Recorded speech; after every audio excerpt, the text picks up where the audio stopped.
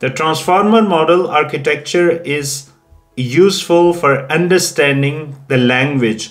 It does not have to look at one word at a time, but can focus at the entire sentence at once. The self-attention mechanism allows the model to focus on the particular words that are important in understanding the whole sentence.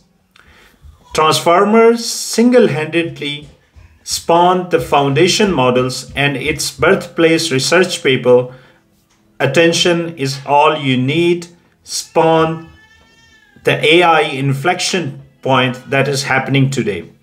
Transformer models are of three types.